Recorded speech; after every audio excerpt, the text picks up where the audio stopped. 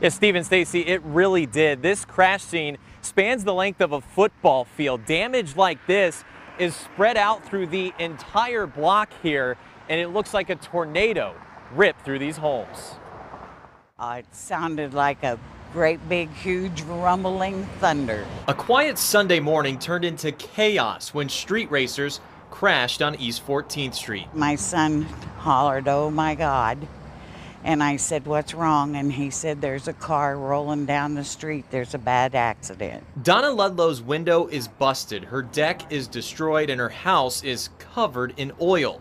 If only these shoes she picked up near her yard could talk. The other shoe, just like that, was found 4 houses down.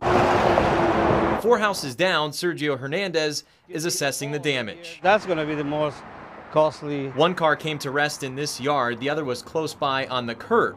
Both drivers ditched their cars and left the scene. No, it didn't have to happen. And I'm glad nobody got hurt. Somebody could have been killed. This house isn't just a home, it's a non-profit helping homeless people get back on their feet.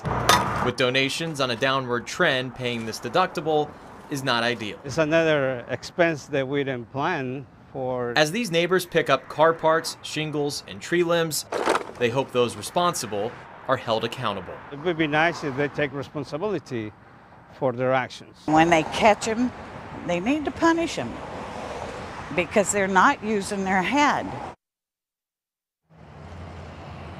And Des Moines police believe that the street racers may have had assistance in getting away from the crash. Witnesses, neighbors here tell police and me that other cars came up and helped the street racers get away from the scene. But leaving a car there, that's a big piece of evidence to leave behind. Des Moines police are confident they're closing in on making arrests.